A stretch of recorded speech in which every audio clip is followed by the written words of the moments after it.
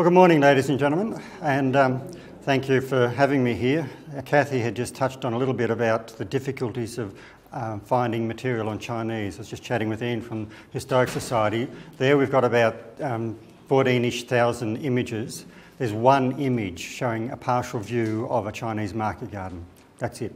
There's nothing else in the entire collection referencing Chinese. And so there's a great scope. Why they remained a mystery photographically, I don't know. Other areas there certainly are Chinese photos, but none for this entire region. Also, just starting with Brennan and Geraghty's, one of the difficulties in trying to find more about Chinese people in this area is that there's no written material available that I'm aware of. There may be stuff somewhere, but basically it just doesn't exist, or doesn't exist in the open realm where we can actually access it and find it. When Brennan and Geraghty looked at dealing with different China, I'll go back to that first one. Brennan and Geraghty's store traded from 1871 until 1972. The last owner was George Geraghty, and he passed away in November 73. He left the properties to niece and nephews who were disposing of the contents of the store. The Historic Society got involved, and they were allowed to come in and take some of the things that they wanted. The niece wouldn't let the ladies from the Historical Society in because the place was rickety, run down, full of holes in the floors. She thought if the ladies went in, they'd hurt themselves, and she wouldn't forgive herself. The men could go in. It didn't matter if they hurt themselves. It was their own silly fault. So it was the ladies that weren't allowed in. It was the ladies that got the National Trust involved with the acquisition of the store.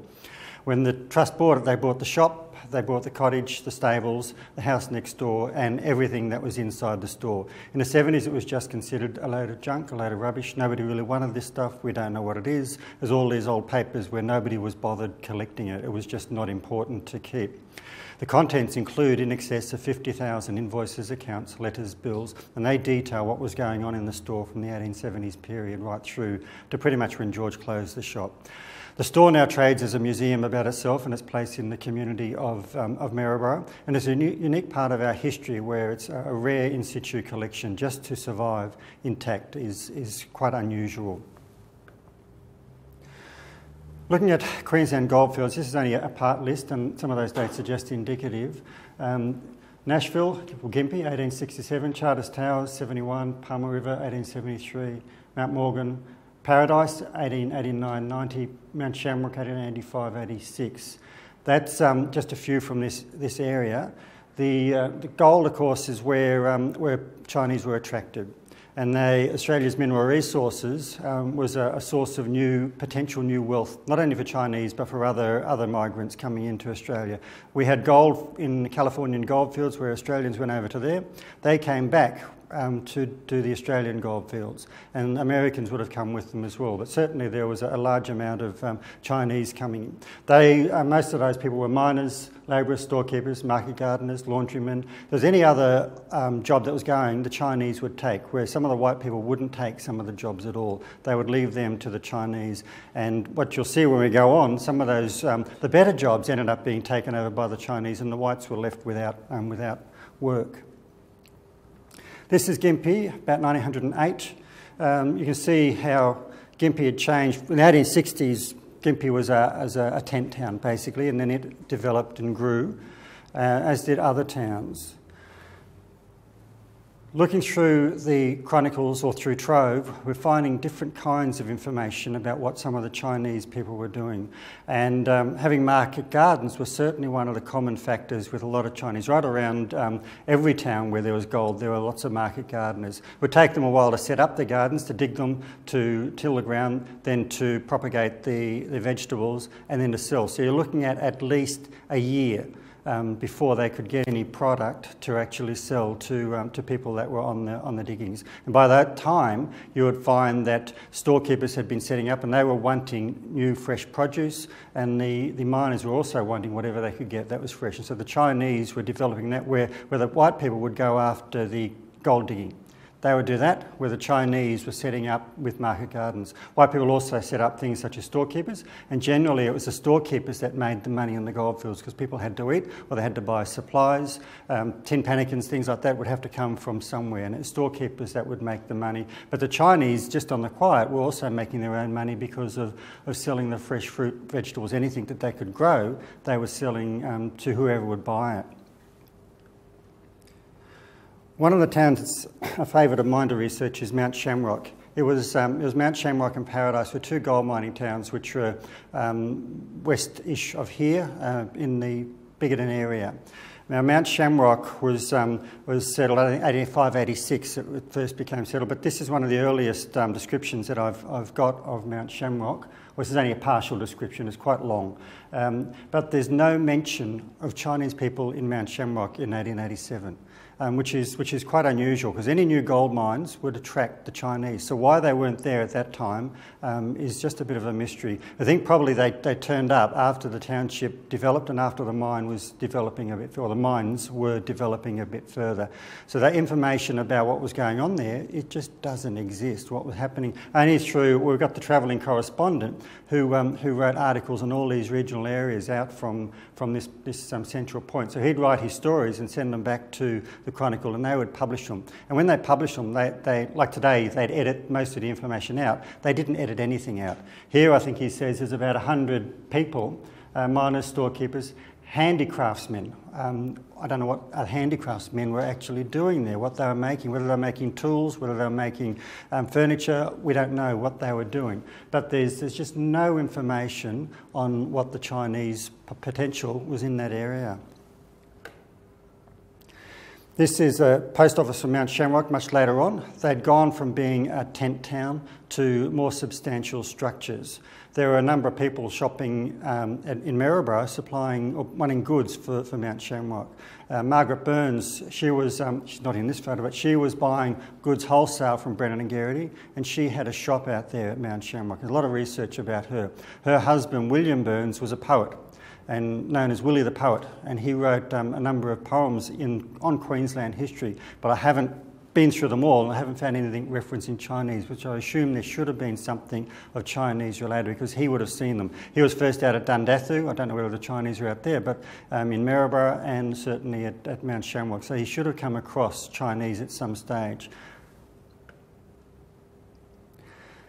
Chinese in Queensland, this is these figures from the Australian Bureau of Statistics I don't know how they got them, but another report I read in 1877, I couldn't find it to put in here, but in 1877 there was supposed to be 100,000 Chinese in North Queensland. I don't know how they came to that figure, but that was about the same time that anti-Chinese sentiment was starting. People didn't want Chinese here. There were so many of them coming into the country, particularly for gold and taking on other jobs, that they wanted to get rid of them. So whether the 100,000 was a fictitious figure or something that somebody had based solid research on, we don't know. But that's certainly 10 times more than the figure that ABS gave in 1881, 11,000 they claim that were here. But the relationship there shows that there are always more Chinese men than Chinese women. So the women were very minuscule in the scheme of things. The anti-Chinese movement in Queensland was growing quite strongly. People basically hated them. And this is just one typical kind of correspondence which related to them, trying to get rid of some of those Chinese, trying to exclude them from the colonies of Australia. And that was 1887. It was 10 years after that first survey that I found showing that there were 100,000 of them here. Certainly by the 100,000 figure, there should have been more Chinese in this region, particularly with gold for Gympie. So whether that figure was wrong, I don't know, but they didn't like them here. This one, Matthew Miller, I don't think he got in, but he was criticising the amount of Chinese that were coming in. And so it was quite blunt. It was right in your face. There was no sanctioning what went in the newspapers. They just wrote anything and everything. This one, I blocked out a couple of choice words so that people don't get offended by it, but they wrote everything down. It wasn't a problem. Mr. Bushnell, he was a local fellow, and finding more about Chinese, you're finding more about other people in this area. He was in Northern Territory, and then obviously sailed around through the top of Australia. But he was warning them of that the jobs were taken by Chinese. The wharf labourers, milkmen, farmers, laundrymen, boatmen were all Chinamen. At Thursday Island, they ran hotels and billiard tables as well. So the Chinese were taking over northern Australia, and that's what people didn't like.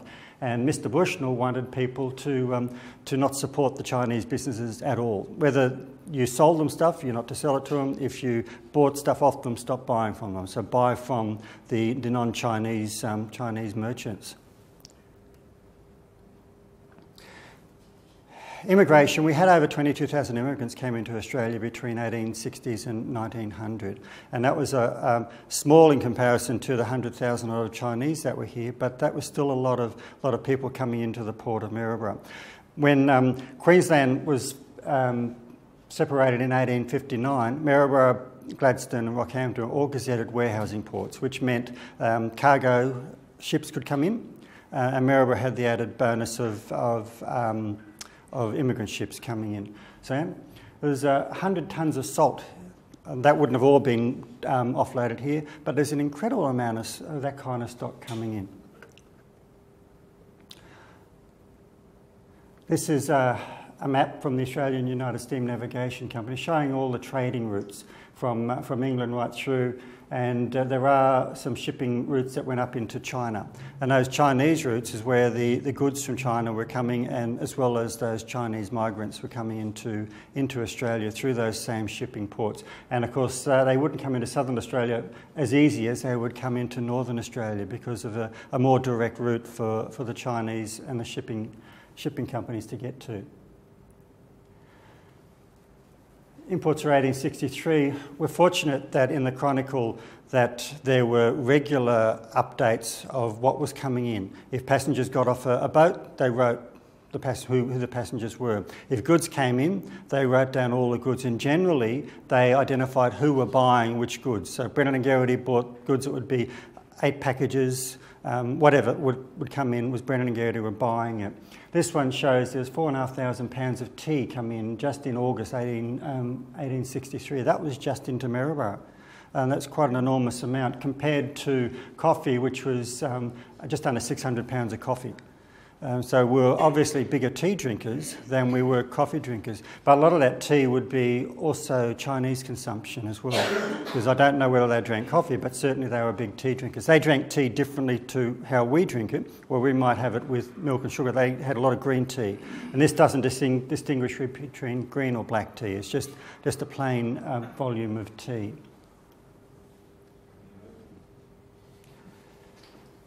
Researching the Chinese. Finding the Chinese customers is easy when we're searching the records. The names are easily recognised and showing all their accounts and their payments. Chinese customers at the store were buying fruit, vinegar, wine, fruit trees, nothing else. For the whole history of the Chinese dealing with the store, they were buying nothing, no food products at all. They had their own Chinese storekeepers, and so they were buying totally from those Chinese storekeepers. There was nothing that they were buying from places like Brennan and Geraghty. And we know, going through the records, that they're so intact that if there are records missing, we would identify with the other records what Chinese were buying here from Brennan and Geraghty. The records that survive there, they give us the basic information on what was happening, how customers were dealing with the store. We go through things like Trove, which is one of my favourite things to go through. Rate books, we haven't gone through rate books as yet looking for the Chinese, because a lot of Chinese, we don't know whether they owned land here or whether they rented land. Depending on who the clerk at the council was at the time, whether they wrote down residents as occupiers of the building or whether they wrote down just people who owned the buildings. Different clerks wrote different things at different times. So there may very well be Chinese names turn up in the council records, but the microfilms of those are quite tedious to go through if you're looking for individual names. So they're a bit of a shocker. as with same thing with looking for people like R. Chat. He's one of mine that I've done work on. Looking for him in Trove, every article with R comes up, every article with Chat comes up. So you're forced to go through thousands of records to try and find the ones that relate to R. Chat, a Chinaman. It's very difficult trying to chase them through some of their names on Trove. Chow is another one. It's another name that's not easy to track. Lung is another one, comes up as Long in Trove. So all these strange spellings of Chinese names, Trove doesn't like them because it picks up all these thousands of other variations of those that were similar spellings. Ma He. He was a bit of an interesting character. Where Brennan & Geraghty store now is, or always has been, right over the road, before the store was long built, there was a hotel which was built by Robert Newsom Milner. Next door to his hotel, it was 1863, next door to his hotel was a new shop which was owned by Ma He.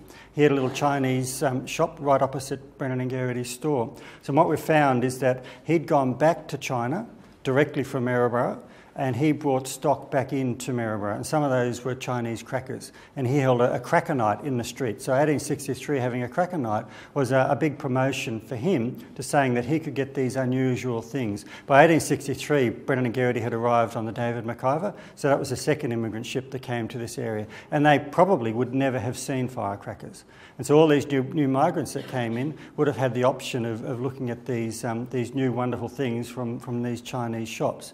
When Ma He left the shop, his store was taken over by George Groundwater, who then later on took over another store next door to Brennan & Geraghty's and ran as a butcher shop. So you got white people taking over what was a Chinese shop. Ma He moved his store down to Lower Kent Street, and they found him in 1902. He was slumped over a barrel, dead as a dono. He was gone. And what they did after he died was they auctioned off the contents of his shop. So all these things were sold off.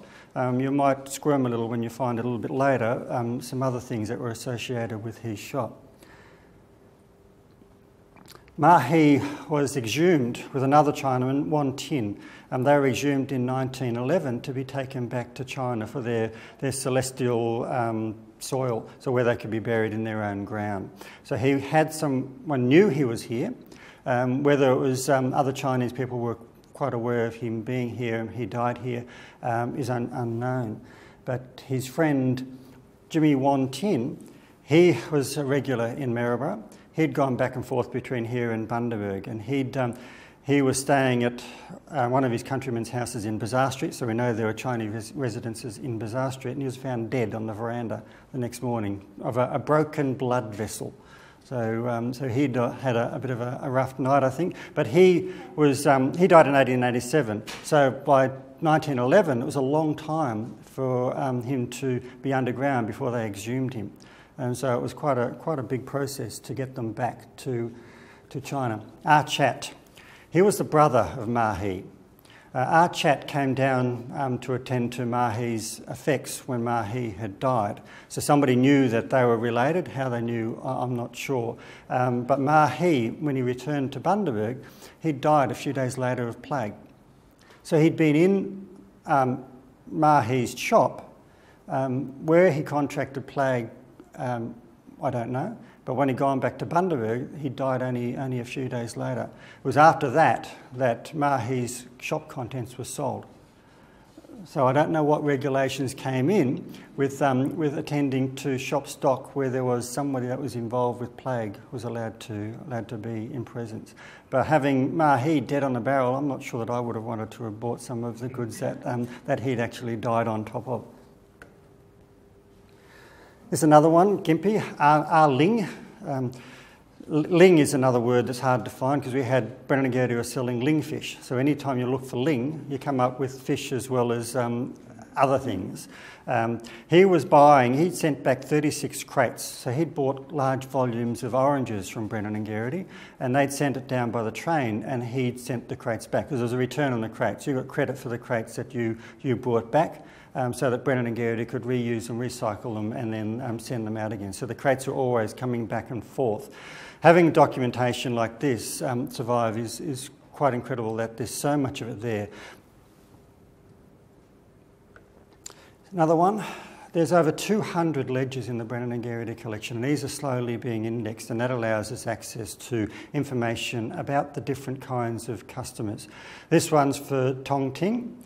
He was a regular customer of the store over a number of years, and he paid cash mostly for his stuff. He never had his accounts. None of the Chinese had their accounts extend for far too long. They were a very short time in paying their accounts, where others weren't. They were quite a long time in paying them. But this one shows he was buying, the next one actually will show his account ledger, showing him buying other goods such as vinegar. And that one shows, February 28 shows he bought vinegar in a jug. The jug was basically sold to him. He would then return the jug and he'd get a credit for that jug that he returned. But he had a very small bill of 19 shillings. So he'd paid that before he'd go back and get some more, where other people had hundreds of pounds owing to Brennan and Geraghty. And there's his account statement.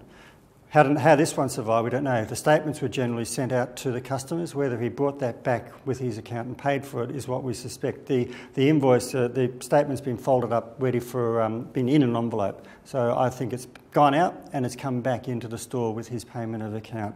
Generally, Brennan and Geraghty would like write paid on something. This one they haven't. They're just left there. We don't know where Tong Ting lived, and we may find some other information. He was also called Tang Tong Ting. So different kinds of names for the same person. Chas Q Hugh was a fruit merchant in Bundaberg. He was dealing with Brennan and Geraghty over a number of years as well.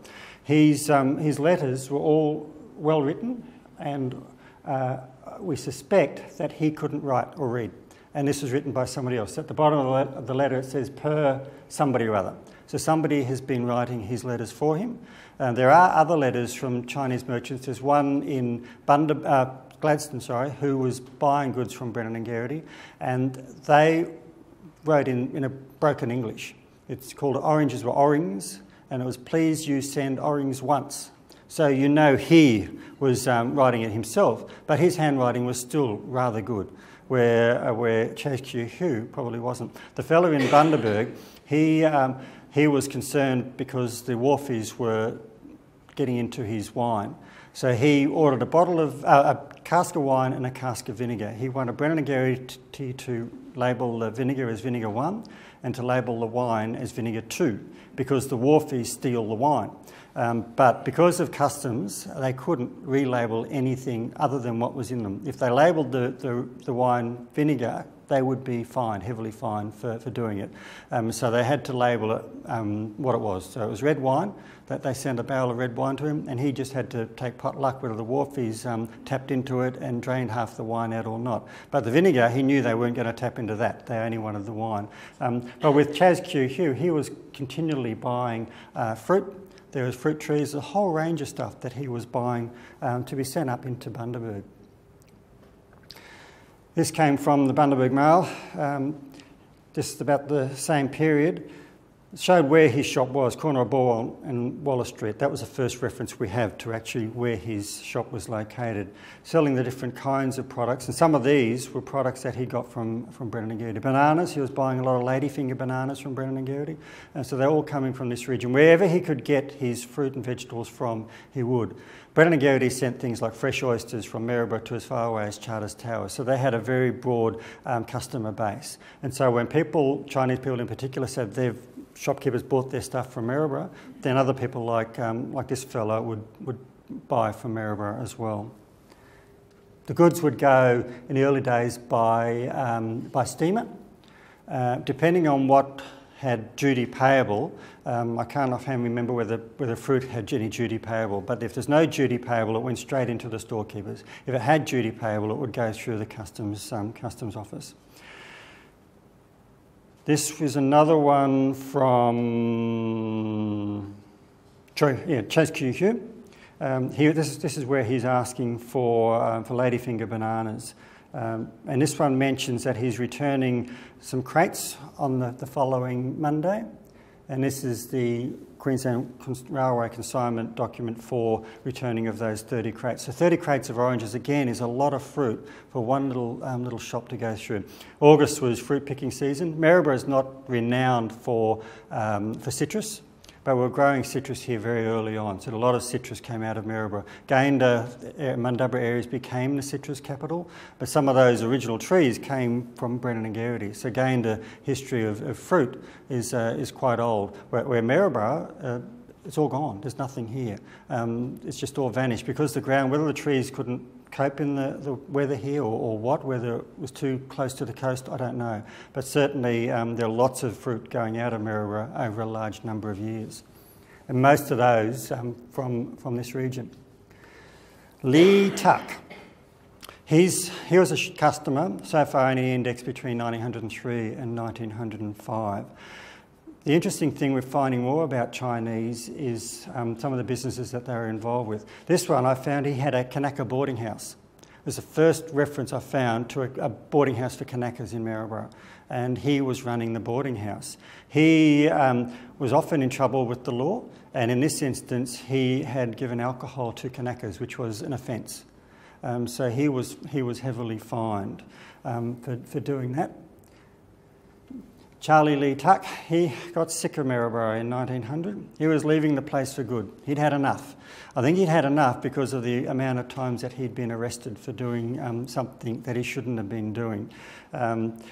He's telling them, including the South Sea Islander boys, the SSI boys, if they left money there, they had to come and get it. Because after he'd gone, he wasn't responsible for anything that was in his care. He'd keep it, basically. And if he owed you money after that date, he wasn't going to be responsible for any money that he owed you. But he stayed, and he died here in 1909. And so he's buried here somewhere. I haven't found his burial yet. But his story deserves a bit more research. Finding out more about him, Charlie Lee Tuck. Charlie is obviously the name he was given when he was here.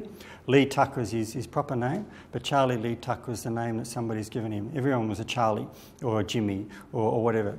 So he got Charlie Lee Tuck. So finding out a bit more about him, I found he married. He married a white woman. And she was also often in trouble with the law for selling grog to the Kanakas. Charlie Lee Tuck was also in trouble at one stage for selling opium. So he had all those things. Opium was one of those things that in the early days was quite okay. We had a number of Chinese dens here, a lot of little insidious dens that were here, all run by the Chinese population that were here. Going a bit further, G. Singh's a local cabinet maker, so he was making furniture here. So he had a trade behind him. So where he got those skills from, obviously probably somewhere in China, whether he was making Chinese-related kind of furniture or furniture that we wanted here. In the 1880s, 1890s, there was a big, I guess, Oriental influence in furnishing and furniture design. So if he was doing that kind of stuff, it would be well received by the people of Maryborough because it was one of those things that they wanted. Hop & Co, he was a produce dealer, so he was certainly one of those that was working here for a very long time. And he imported material as well. He could furnish a whole house for £72, 4 shillings 10 pence. £72 is a lot of money. So if he was supplying that volume of furniture at that prices, there must have been people other than the Chinese that were supporting him. Because Chinese, I guess, didn't always live in fancy houses. They'd live in whatever ramshackle hut they could find, rather than having a house full of furniture. So he wasn't selling to Chinese, he was selling to the white people. And Mr. Bushnell would be horrified if somebody went in there and paid £72 for a whole lot of furniture. He'd rather they didn't support him. Fireworks is one of the biggest things that came in. Most of the Chinese merchants here were importing fireworks at different times. Some of them went back to China directly to import the goods themselves, and they'd bring it in over a whole range of years. He was selling pie melons, which was a bit unusual. Japanese furniture of every description, that's the Oriental influence that's coming in. So he knew that the local climate was wanting Japanese or Oriental furniture. Soi Chow Lung, He was selling a big range of stuff. He imported a massive amount of material from all over the place, particularly from China at that period. When you go through the chronicle records, I'll come back to him, it shows, as I said, shows who was buying things. When Soi Chao Lung was importing stuff, there's lists of things that he was buying in with other merchants, but he was one of the bigger ones that was in bringing stuff in. He got into a bit of trouble. He got a spelling error, but don't worry about that. He was sending cases, or trying to send cases of fireworks by train to Gympie, and he was marking them as general merchandise, which he thought he'd get away with it, but the railways inspector found that he was doing the wrong thing, so they promptly fined him. So he would get away with it. If he could get away with sending fireworks by the train, he would. But I can imagine any vibration from a train, the volume of vibration would set off the fireworks. So I don't think the railway guard would want fireworks going off in his parcel van. Chong, here we go, he's selling skyrockets and crackers. So they would have been an incredible thing for people to see. Fireworks today, people still love them. But then I guess there weren't the same kind of safety barriers in place where workplace health and safety didn't come into it. So they'd sell you whatever you wanted. Anybody could buy that kind of stuff. Just understanding their role in the community, there's a whole lot of gaps. We don't know lots about the different kinds of Chinese that were dealing here in Maryborough. We don't know where they all came from. Certainly Northern Australia, they've identified where most of the Chinese came from there, but from here, we don't know. Immigration records are not as good for Chinese as other people, but also people didn't necessarily come direct into the Port of Maryborough. They may have come through Victoria, through the Victorian goldfields. They may have come from anywhere just to come into this region. With going through the material that we've got, finding the Chinese that were miners in this area is also very difficult. With the goldfields out at Mount Shamrock and Paradise, there should have been more Chinese. With the Chinese that we found here, the ads through the Chronicle help identify what they were doing, but not a lot on Chinese miners that were in Maryborough. And certainly Gympie, there's a whole gap of space there which needs to be researched for what these Chinese merchants were doing, miners and merchants were doing, where they were coming from, what they were doing, and what happened to them. After the White Australia policy, of course, they started to send Chinese back to where they came from. But I guess that'd probably be a bit like when they sent the Kanakas back. The Kanakas didn't go back to their own places in a lot of cases. They were taken back to wherever they got dumped to. With the Chinese, it was just a matter of sending them back, and that was it, get rid of them. And that's what happened. That's Brennan and Geraghty's store now, and the office there just shows part of the archival collection that's in the store. The archives are generally quite fragile, but with what we're doing, cleaning, caring for, indexing and now digitising, we hope eventually to have more access to a lot of this information. Researching the content ourselves is just only understanding a very small portion of how Brennan and Geraghty were dealing with all their customers, not just those Chinese ones. But because the Chinese, their names are very distinctive, they're much easier to locate within the records as who's to who. So far, we've indexed about 10,000 people shopping at the store between the 1870s and 1900s, which is a large volume. There's less than about 100 of those are Chinese, so it's a very small portion of Chinese people that were dealing with the store. Again, that Chinese population is hidden. Just like the photographs at the Historic Society, there's one out of 14-odd thousand. There just isn't a lot of information that relates to the Chinese. One of the things that I've always been on the lookout for and hope of finding is a ledger from a Chinese shop. In Maryborough, I doubt that would exist, but there is the potential for those kind of things to have survived. If they turn up, the next problem is trying to get them deciphered, because you've got different regional writings, and so you'd have to find out more about the understanding of the Chinese language and how they wrote and from the different areas that they wrote. But at this stage, there's nothing that survives at all. It just vanishes. Paper-based material, eventually, if it's been in a flood, it gets lost. If it's been in a fire, it's lost. If it's in someone's collection, they don't know what it is, they don't understand it, it just sits there. There may very well be Chinese books in museum collections around this region, but they're just in the back of a collection where nobody knows what they are. So understanding the Chinese is quite a difficult topic to research. But with the work I've been doing just for this, there's more and more information coming out. And as I said, with Trove, if you've got the time to spend going through Trove, there's a whole lot of information that will come out, and particularly the police reports. They're easy to access, and they are very interesting, finding out exactly what wrongdoings the Chinese people were doing. If you're interested in the Chinese, getting rid of the Chinese from here in 1887, there was a lot of anti-Chinese sentiment in Australia, and it was quite brutal what they were saying. The papers didn't care what was written down. They wanted the Chinese out as well, so it's quite brutal with how they were talking about the Chinese. The Chinese, whether they cared or not, I don't know, but they were still here, and they were going to be here to take over some of the jobs, and then eventually they got rid of them.